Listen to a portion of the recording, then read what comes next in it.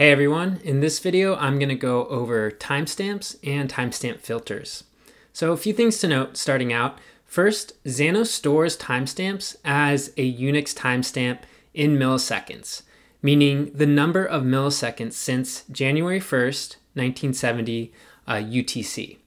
However, you might notice in the database table or that spreadsheet view, you'll see that the timestamp is actually transformed to match the time zone of your viewer's browser. So me in California will see a different view of that timestamp than someone, say, in New York. Additionally, Xano accepts inputted timestamps in different formats, one being just a raw timestamp, a raw Unix timestamp in milliseconds, also ISO 8601 format, Postgre database format, and relative time format according to php.net. You can find all of that information in our documentation, so don't worry, you don't have to know that off the top of your head. Okay, let's get into the filters though. I created this custom function here just called timestamps. I can go into my function stack, and if I go into data manipulation, I can create a variable here. And let's say in the text here, I want to say maybe last Monday. And I know I can say that because in this php.net chart that you can find a link to in our documentation, this just shows us the relative time formats that we can use. So if I go to add filter and I choose a filter, we see in the timestamp option, we have these 4 different filters. But if I go to conversion, there's one more. That's to timestamp. This allows me to convert text to a timestamp. So in the time zone here, maybe I want to say America, Los Angeles. And there's a list of all the time zones we can use in Wikipedia, and we have a link to this in our documentation, but that's all the different formats that you can use. Anyways, so I can go ahead and hit update and save. And now when I run this, we'll just get this long Unix timestamp in milliseconds. So one important thing to note, if I'm using a time like last Monday, this time zone is actually very relevant and important because last Monday for me here in California, is going to be a different Unix timestamp than, say, last Monday for someone else elsewhere in the world.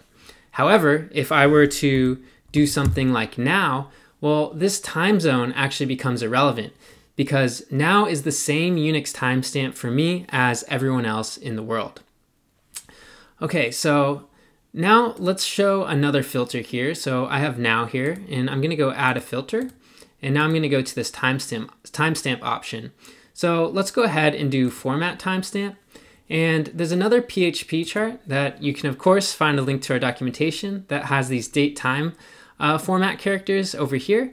And I'm going to go ahead and use this lowercase r because it gives me this nice little human readable view right here. So if I go back over here and I say format r, and I'm going to do this in America, Los Angeles time zone, I'll hit update, save.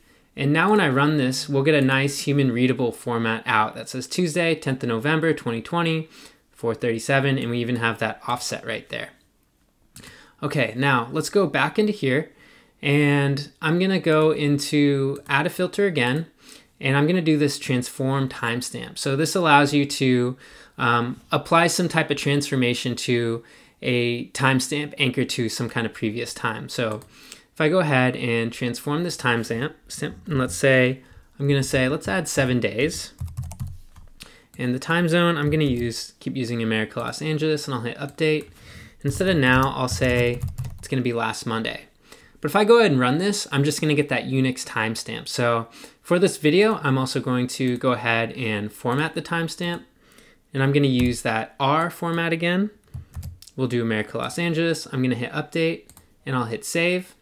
And now when I run this, we'll see that 7 days from last Monday in America, Los Angeles time is Monday, the 16th of November, and it's just going to be at basically 000, and then we see that offset allowing us to know that that's in America, Los Angeles time.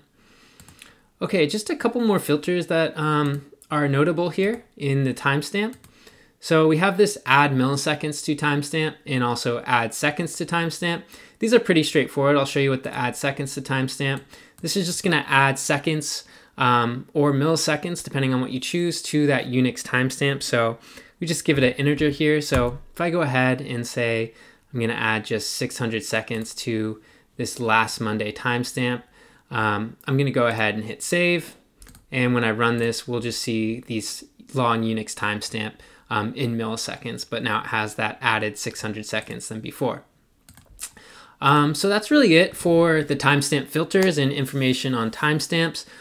We just updated our documentation to give you all the information you need to be able to play around and manipulate with these timestamps. So definitely go check that out. Hope this video helps, and I'll see you in the next video.